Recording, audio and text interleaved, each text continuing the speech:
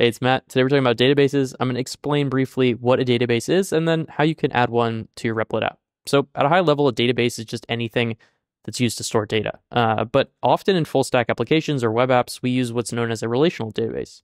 In a relational database, you can think about like a spreadsheet. There are rows and columns, and each column corresponds to some details about the row.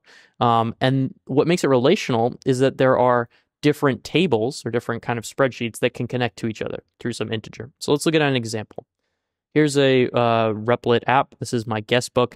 And you can see I have a database that's connected. And this is thanks to our partners at Neon. They provide really awesome databases and they make it easy for us to implement. And so we have guestbook entries, which is a table. And this is, again, my guestbook. And you can see there's a name and a message. And each row kind of corresponds to one entry.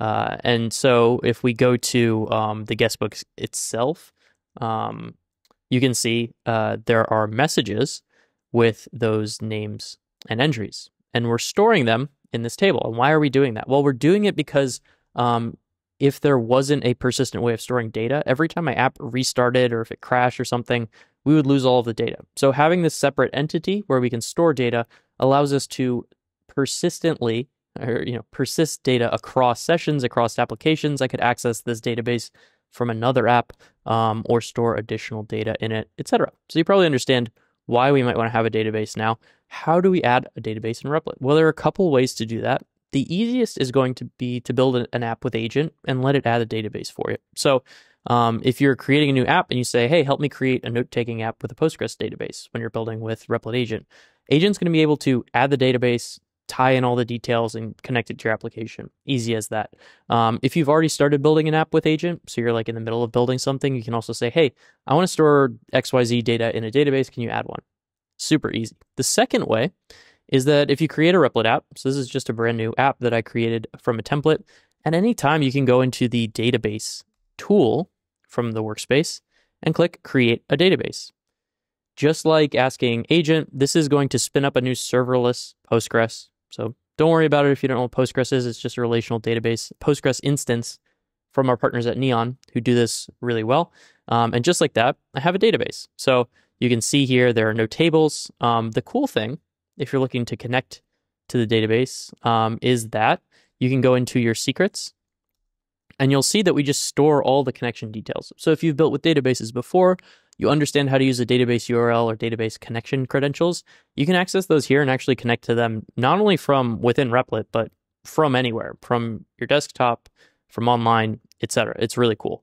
Now, the other thing I want to call out, because this is a really awesome Neon database, we also have restore functionality. So at any time, you can jump to a timestamp from your database. So like, oh, what was my database last week, at 5 p.m. At any time, you can jump to a specific timestamp, an exact snapshot in time of your database within the last 7 days. And that's actually configurable. You can also change the number of days. Maybe something that you want to do is just create this database manually and then build with Assistant. So you could say, hey, Assistant, stand me up a database, implement this stuff. So that's what databases are. That's how they work on Replit.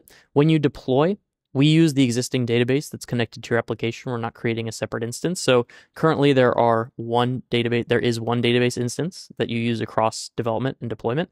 That's how databases work on Replit. You can create them from agent. You can create them manually. They're serverless Postgres databases powered by Neon. If you're not using them, you don't get billed for usage. They can scale up or down infinitely. Really great stuff. But I'm Matt. This has been Databases on Replit. Until next time, peace.